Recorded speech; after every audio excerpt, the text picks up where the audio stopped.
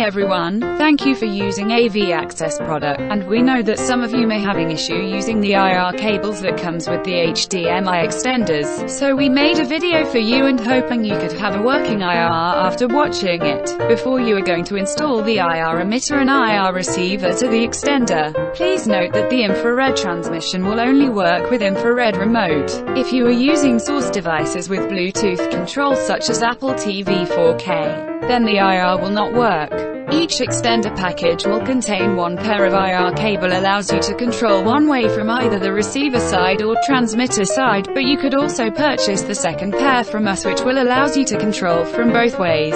The installation, no matter you wish to control the source from the TV side or control the TV from the source, connect the IR emitter to the IR out. Then connect the IR receiver to the IR in.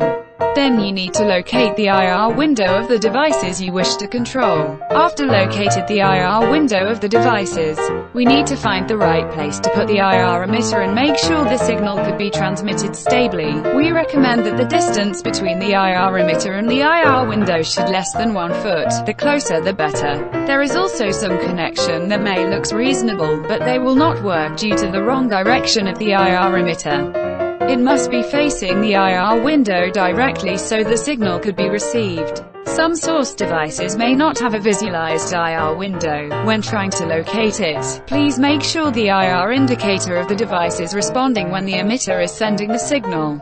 Now when you've done everything exactly as we show you in this video but still could not get a working IR, you should check both the IR remote and the IR cables to make sure they're working. When the IR remote is facing to you and your phone camera, press any button and it should flick like this. When sending the IR signal through the extender, put the IR emitter under a dark environment where you should see a glimmering light. If you're still having questions after watching this, please do not hesitate to contact us. We will provide technical support to each and every customer.